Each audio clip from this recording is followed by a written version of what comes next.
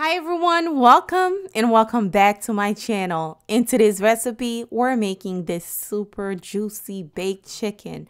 This right here is by far the best baked chicken I've ever made. Today I'm showing you guys how to make roasted garlic butter baked chicken. Hopefully you guys like it. If you enjoy the recipe, please give it a thumbs up. Also, if you're new here to my channel, welcome. Be sure to subscribe and let's begin.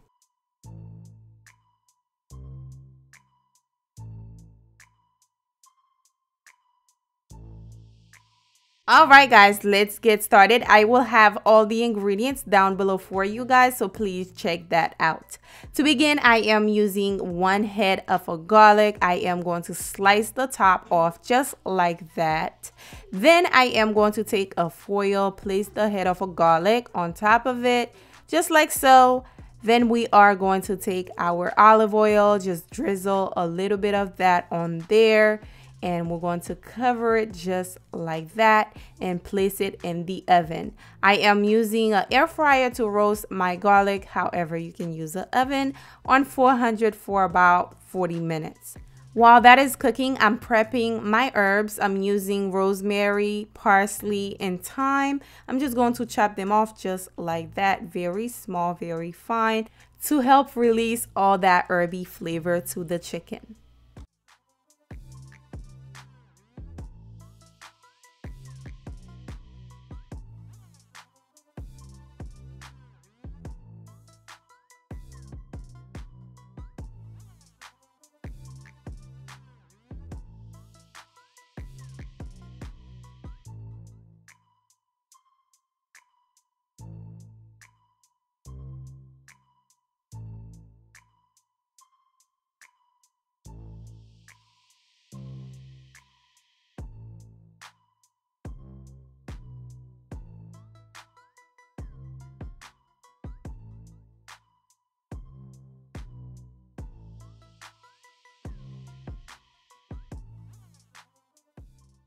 All right, now that I'm done, I am going to move on to my veggies. Now, this is optional, but I do like some veggies when I make baked chicken. I can have something to eat it with, although I will be eating some rice with this chicken as well.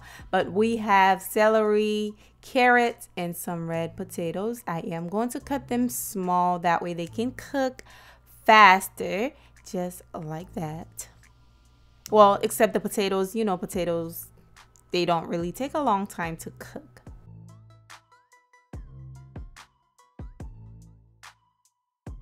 Now we're going to set that aside. Moving on to my chicken, I am just going to show you guys how to butterfly your chicken. I am using a kitchen shears to cut the chicken. I am removing the backbone of the chicken, and be very careful. That part can be a little bit, I mean, it's not hard, but you have to be careful with your fingers. I'm using both my knife and my kitchen shears. Alright guys, now that I'm done removing the backbone, I am going to clean the chicken with salt, vinegar, and lime. Okay, now once I'm done, to make your chicken nice and flat, I'm not sure if you noticed, I just press down in the middle of the chicken to make it nice and flat. Okay, that way it'll cook faster, so much faster. So now here's my garlic. Ooh, look at that beauty. It's ready to go. It should be nice and soft. So what I'm going to do is basically squeeze out the garlic from that garlic pocket. So I am using butter, room temperature butter. They ready, they melted. I like that. Now I'm going to squeeze in that roasted garlic. Ooh, it's going to be so yummy. Just squeeze. It was hot, y'all. That's why I have a glove on, because it was so hot. Literally just came out. So this is it right here. I also drizzle a little bit of olive oil in there so it's not too thick, so it can be nice and spreadable. And then you are going to add in your herbs. Make sure you stir this really good, that way all that garlic can be nice and blended and mixed in there. And once you're done, just set it aside, moving on to the seasoning. All right, this is the chicken, nice and clean and ready to go. Make sure it's not wet. As you guys can see, I'm trying to pat it dry. So here, you are going to drizzle a little bit of oil on there before you start adding your seasoning. The seasoning are onion powder, garlic powder, white pepper, black pepper, salt, adobo seasoning, paprika, creole seasoning, cumin, a lot of good stuff in there. All right, so once you are done mixing that up, you are going to drizzle that oil on there and just go generously, just heavy with the seasoning. Once you're done adding your seasoning, just take a few scoops or a few spoonful of that garlic butter and just spread it on there. Oh my goodness, so good. It's about to be really good. Okay, so I am going to do the same thing on the other side. Just add the oil, seasoning, then spread that butter, garlic butter, all over, just like that. Make sure to just marinate this chicken really good.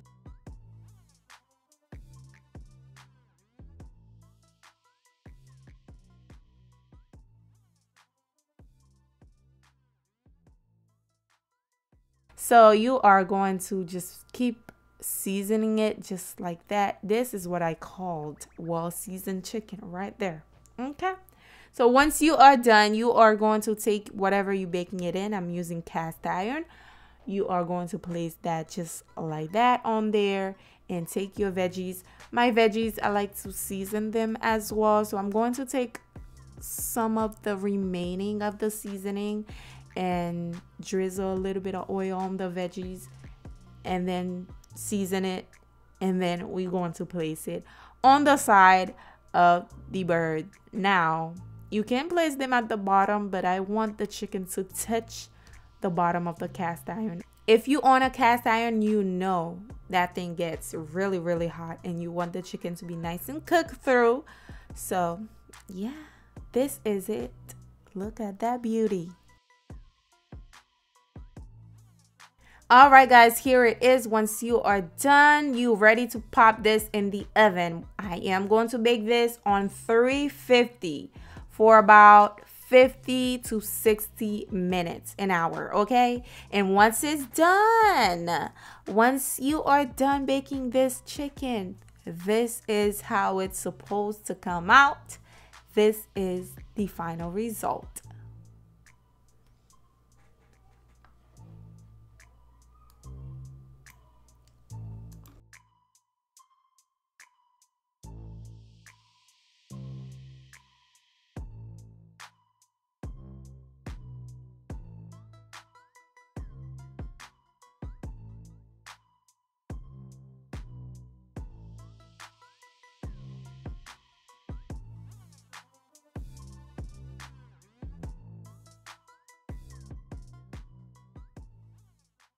Ooh, this chicken recipe is so good, y'all. When I said this is one of the best chicken recipes that I've ever made, it's so juicy. It just melts in your mouth with all that butter, the herby flavor. It has the perfect seasoning.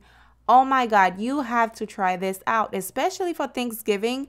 If you're not making turkey, try this out. And if you are making turkey, take all of that seasoning option that I gave you guys and just apply it for a turkey recipe, okay?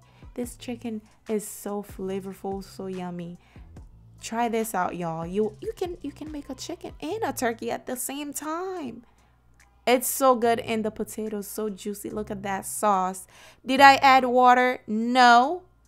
The chicken's just so juicy. Okay. Oh, anyways, I hope you guys liked today's recipe. Don't forget to give it a big thumbs up for me because this recipe definitely deserves a thumbs up. Also, subscribe if you're new here, and I will see you guys on the next recipe. Bye, guys.